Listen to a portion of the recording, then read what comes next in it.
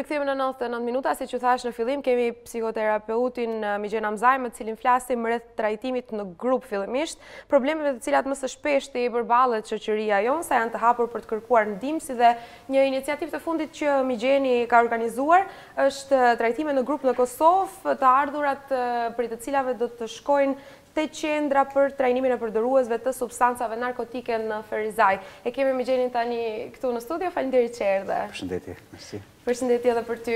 Siç thash, iniciativa e fundit është shumë interesante, po fillimisht ndoshta njerëzit nuk dinë të dallojnë psikiatrin prej psikoterapeutit. Po, zakonisht ndodh kjo.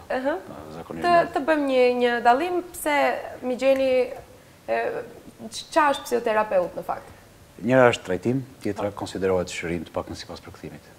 Psikiatria shkon më shumë me trajtim farmakoterapeutik, kur gjendja e pacientëve shkon, rëndohet, supozohet 2 vite, më shumë gjendje depresioni, shërbullime të ankthit, shkojnë paralel edhe psikoterapi edhe trajtim farmakoterapeutik. Njëra do psikiatrin, tjetra do terapistin.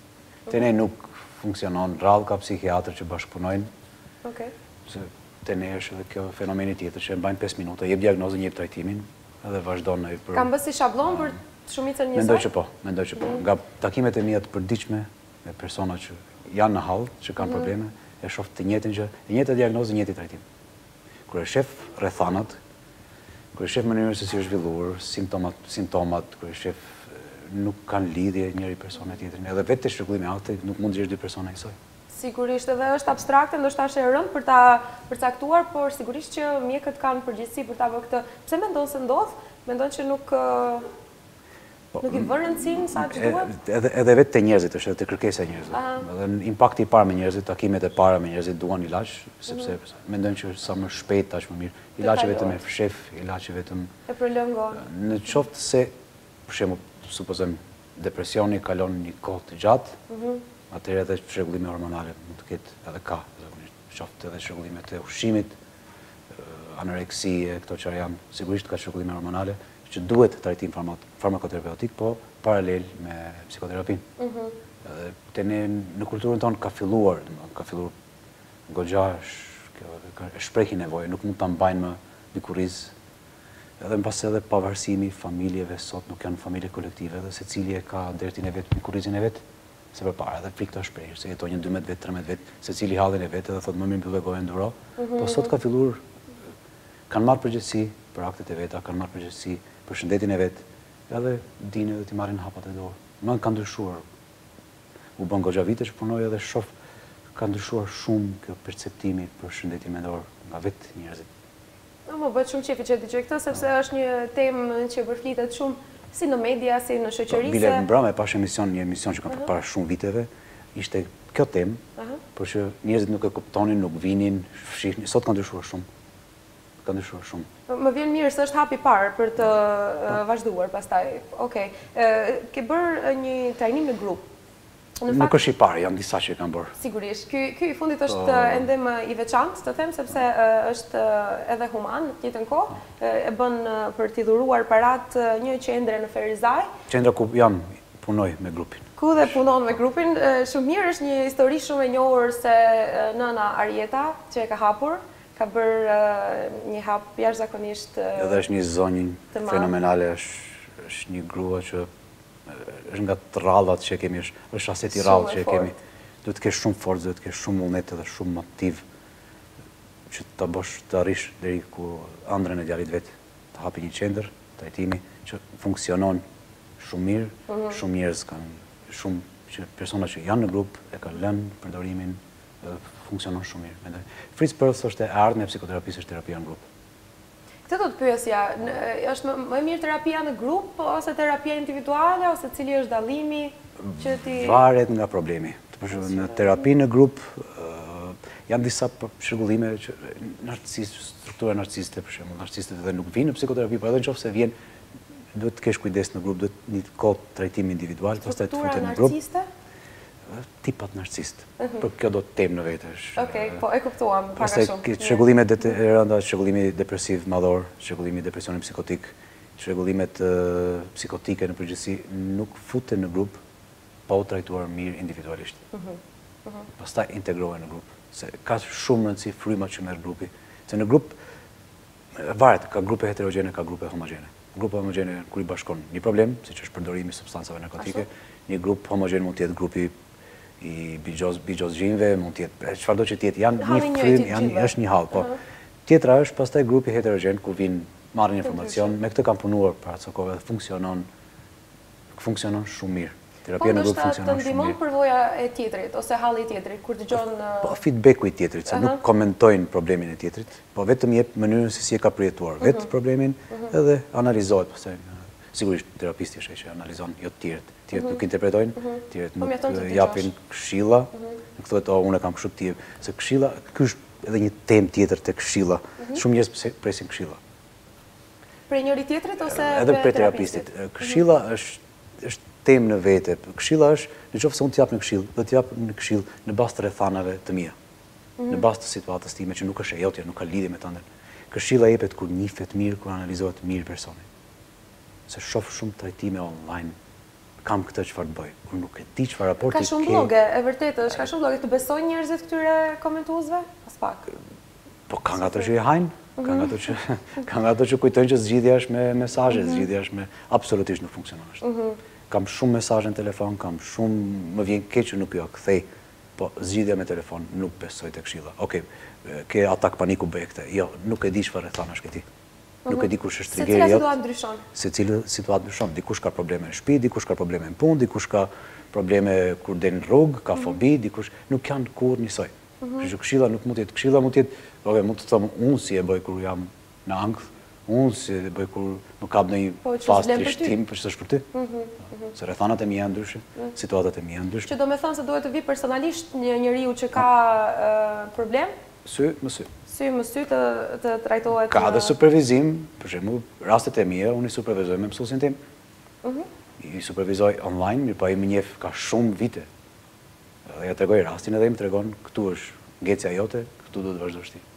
Kjo është tjetër gjë. E kuptoj, po se ka një afat të gjatë të themi që... Domethënë që ka një masë që kujtojnë që zgjidhja është online, mos shpresojnë te kjo pjesë. Mos shpresojnë, vetëm krijojnë deluzionin e të vërtetës, krijojnë deluzionin e zgjidhjes së problemit. Edhe do jetojmë me atë deluzion. Kjo për shembull ataku I panikut që e përmende, ose friga nga lloj-lloj gjërash, sikur të gjithë I përjetojnë njësoj, është përgjithësuar. Reagimi mund të jetë I njëjtë, rrafje zemre, vështirësi në frymëmarrje, kaputje gjunjsh, reagimet mund të jenë të njëjta. Por shkaqet? Triggeri nuk është kurrë I njëjtë. Dikush ka marrë borxh, kur të atakoj panikut, është temë më shumë të meshkujt kjo. Ke marrë një borxh, s'u ne kthesh dhe fillon dalë.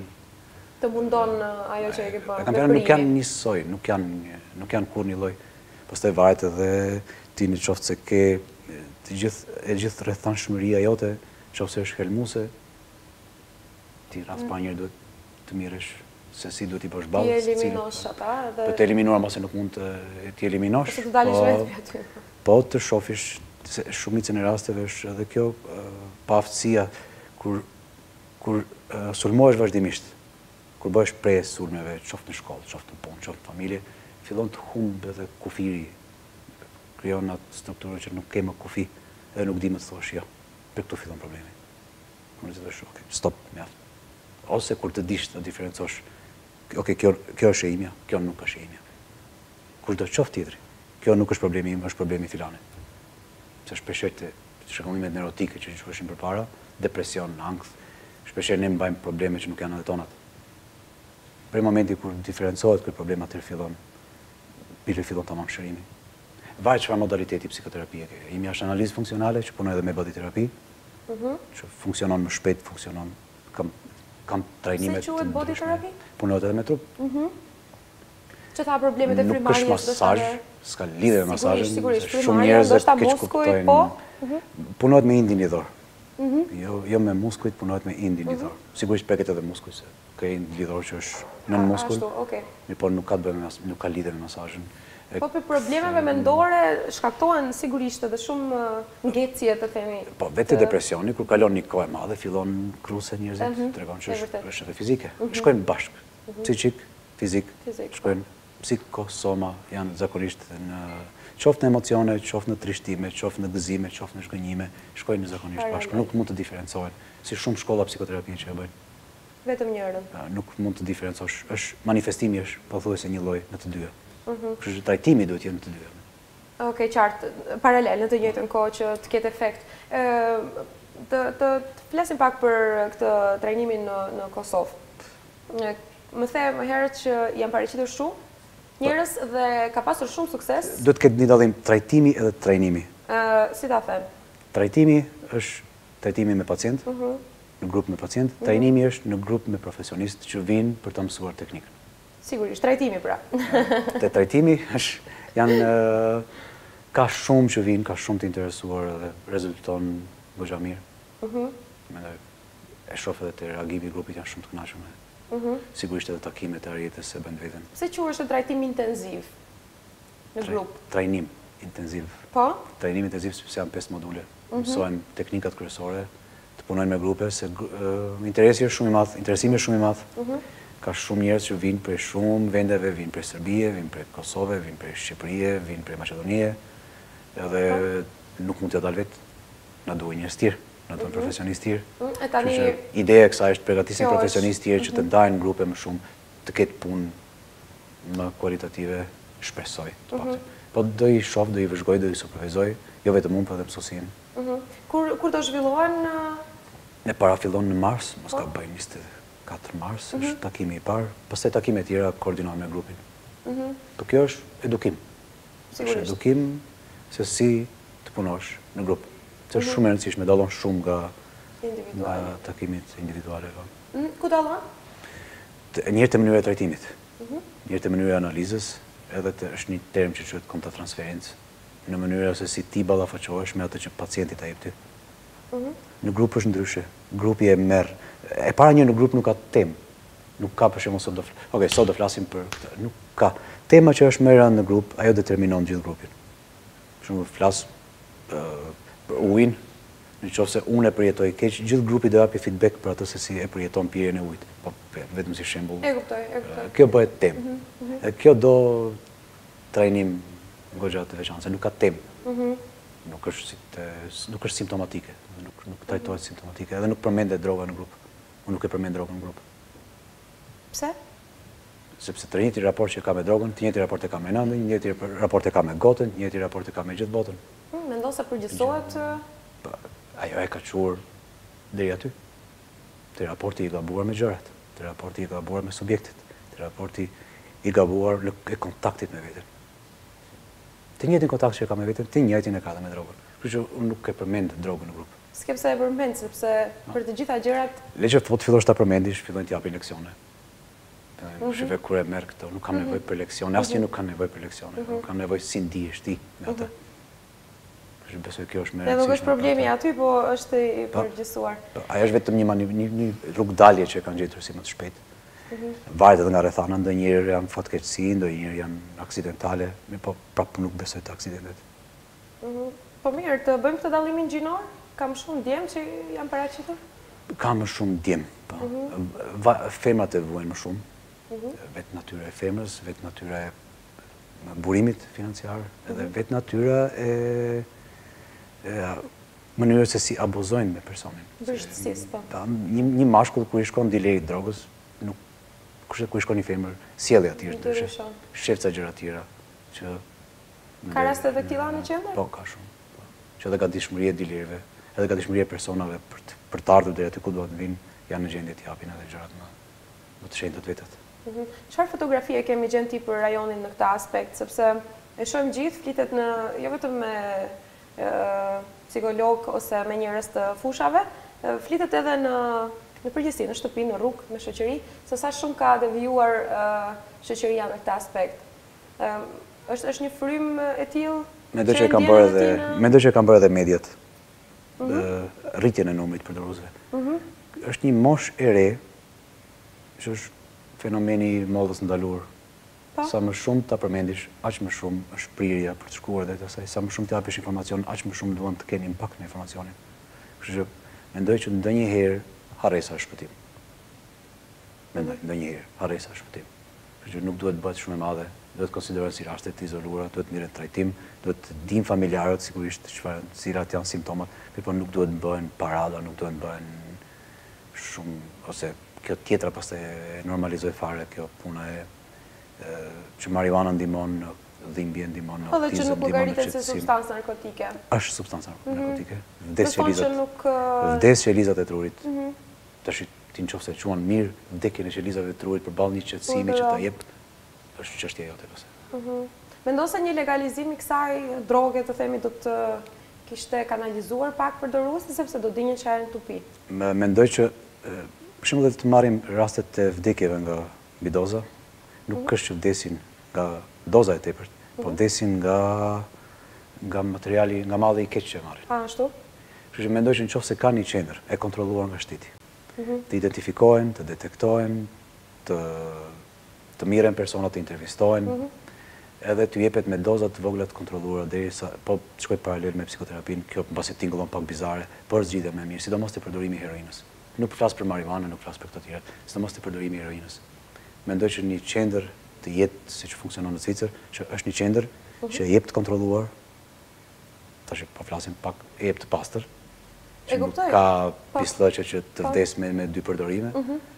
Mendoj që dhe në doza më të vogla që të mund të reduktohet. Sepse kur e ka idenë si pacient që dikush kujdeset për mua, kjo ide pastaj dhe pranon çdo lloj sugjerimi që jep qendra. Shkon psikoterapi, shkon terapi në grup, shkon në këtë, shkon në atë.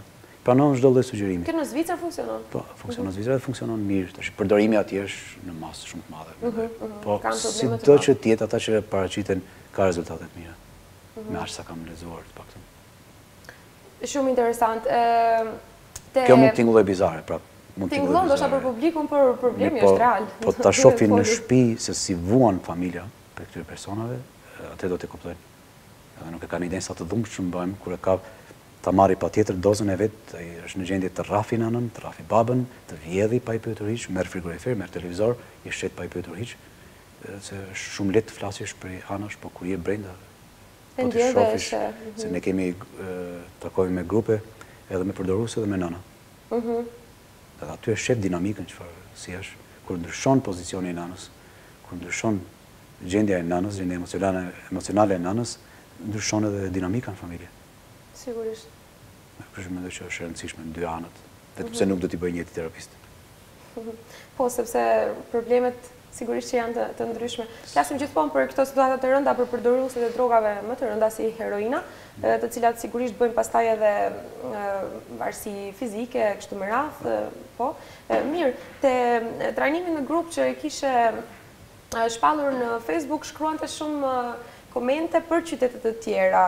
Do të organizosh, si duket njerëzit kanë shumë interes të vinë, të trajnohen? Po, e zonë Ferizajnë se aty e kemi qendrën, edhe është në mes, pak a shumë. Kështu që mund gjithë të paraqiten, nuk është që është... Prishtina është 15 minuta, Shkupi është 20 minuta, besoj që është zgjidhje mirë. Është çështje kohe, pastaj nuk kam kohë të organizoj. E ka ndonjë kriter, ndonjë parim se kush mund të paraqet? Ti je psikolog, punonjësi që janë këto punonjë social, psikolog, terapist, defektolog, që kanë informacione. Po sigurisht aty do ketë informacione. Mendoj që janë të mirëseardhur. Shumë mirë. Mirë, përveç drogës, sepse ky ishte edhe aktualiteti me të cilën ti punon dhe merresh kohës së fundit, më trego shoqëria, themi edhe shqiptare, me çfarë ballafaqohet, me çfarë probleme më së shumti të drejtohen pacientët, ty dhe kolegëve? Po ta marrish listën e DSM-s që janë çrregullimet, pothuajse të gjitha. Përveç stresit post-traumatik, që është shumë i rrallë dhe nuk paraqitet, që vinë prej luftrave, që vinë prej... Raste tjera janë pothuajse të gjitha. Do të thonë janë më rahat, por përsëri ju.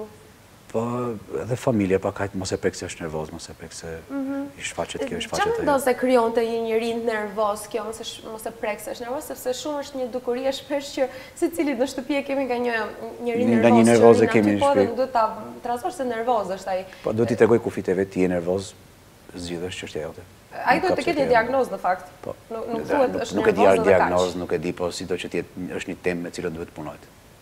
Nuk mund të lihet vetëm ashtu. Vuajnë nga depresioni shqiptarët? Mendoj që po. Po më shumë e kanë frustrimin se sa depresionin. Si ju shfaqet frustrimi në komplekse? Është edhe inati, është edhe gjithmonë ja rëndësi kësaj kontaktit me veten, sot jetohet për tjetrin. jetohet më shumë për tjetrin se për veten. Media sociale bën vetëm. Vishem si do tjetri, flas si do tjetri, rri si do tjetri, pi kafe ku do tjetri, dhe duhet unë të postet pa tjetri që tjetri të më shofi shkon pi kafe këtu. Dhe çfarë ndikon kjo te njeriu kur je i tillë? Frustrim, inat, edhe deluzion. Se ti fillon të jetosh me atë, unë jam i lumtur, unë jam mirë, unë jam... Po në një moment të kujtohet se si je i lumtur. Do vi momenti, do vi patjetër momenti, që nuk është kjo lumturi. Nuk mund të jetosh për tjetër. Si ta ndjejmë më herët, si ta kuptojmë më herët që do vi ai momenti i keq dhe pastaj ndoshta do jetë shumë vonë ose do ketë kaluar shumë kohë thjesht do kemi harxuar një kohë të kotë. Si ta kuptojmë më herët? Fillojnë kanë ankthe, shpeshherë, kanë shfaqen edhe fobi. Kam vënë re në disa raste shfaqen edhe fobi. Frika të ndryshme. Frika është tjetër, fobia është tjetër. Frika është racionale. E kam frikë telefoni, se prek telefoni. Fobia është kur s'është prezent telefoni. Atëherë, të kërë vetëm kërë kujton. Sidomos të këto djemët sot që rrinë non-stop me PlayStation-a, me... Lojra? Me këto. Besoj që... Ishte një kohë, një muhabet që i bën agresiv, nuk është kundërta. I bën prej, po të shofish kush është prej e bullizmit në shkolla, janë pikërisht të djemë që rrinë non-stop në përdhomat e veta që luajnë PlayStation.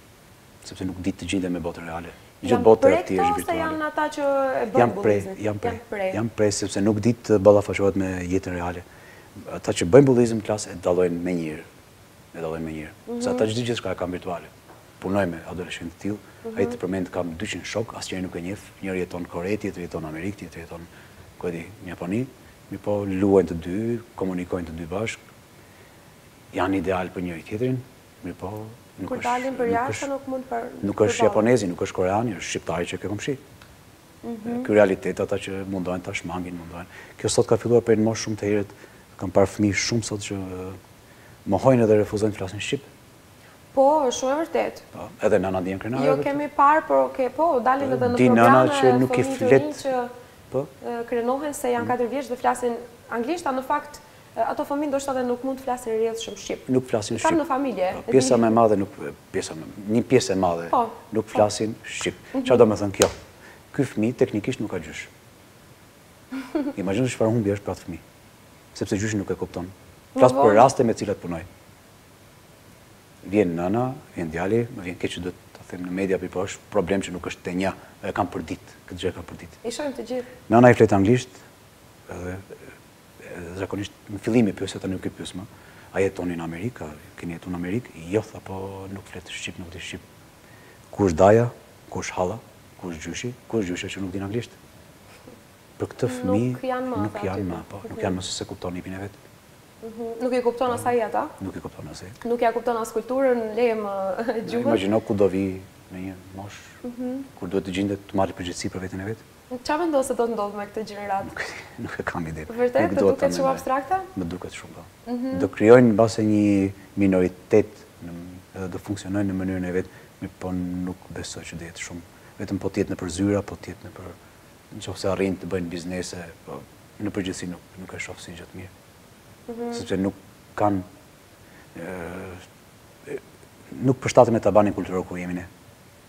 Megjithatë personaliteti jot, karakteri jot, është tabani ku ti rritesh. Unë mund të jem çfarëdo lloj karakteri, mund të kem, po të shkoj në mes të Parisit, aty nuk jam ai karakter. Domethënë përshtatem, domethënë të gjej mënyra. Kurse harrojnë këto nëna që tabani i tyre është tetova, është shkupi, është struga, është ashtu dhe kurse një veten, pastaj me siguri që reflekton më vonë... Refuzon të njofish edhe tjerët. Interesante, dhe sigurisht në shumë raste përmendet sikur këto fëmijë janë autik ose nuk Jo, di. jo gjithmonë. Jo këto fëmijë, po fëmijët të cilët refuzojnë të njohin rrethin e marrin tipar. Ngatrohet pastaj me marrin tipar. Marrin tipar, shumë simptoma atipike të autizmit. Ngjajnë me autizëm. Janë asocial, refuzojnë, nuk janë kur njësoj, po nuk ka edhe të gjithë një lloj. Ka fëmijë, sidomos të fëmijët që mësojnë vizualisht. Se natyrë ne mësojmë në 3 mënyra. Me të prekur, me të dëgjuar dhe me të parë. Fëmijët që kanë aftësi mësimi përmes të parit, më shpejt i kap kjo, të paktën studimet e vënë. Mirë sot ka shumë. 1% më e madhe fëmijëve me cilët punoj vinë nga problemet me telefonin. Nuk e din që është reale, që është virtuale. Edhe refuzoj, s'kthej kokën, vetëm po. Pastaj është edhe tjetra që fëmijë që rrinë gjatë kohë me telefon nuk dinë të komunikojnë. Dinë vetëm të japin urdhra. Ma jep këtë, ma jep këtë, ma jep këtë, domethënë shërim kështu. Ma jep këtë, ma jep këtë. Nëna është gjithmonë aty që t'i japi. Domethënë është një parim i patjetërsueshëm që duhet prindërit ta respektojnë. Fëmijët mos të përdorin teknologji deri në një moshë, besoj. As nëna. As nëna kur është shtëpi. Sigurisht. Ose baba kur është shtëpi. Nuk diskutohet. Se fëmia nuk e di çfarë është telefoni deri në momentin kur ne i tregojmë se çfarë është telefoni. Për të shpëtuar nga Shumicën e rasteve. zërat e kërkesës së tij ose diçka tjetër. Shumicën e rasteve shumë. Ka shumë tema më gjenë për të diskutuar, kishim folur ndoshta edhe për shumë gjëra tjera, po besoj se do të vish përsëri kur Me kënaqësi. Po, kur do të kemi aktivitete të tjera, të uroj shumë suksese me iniciativën e fundit.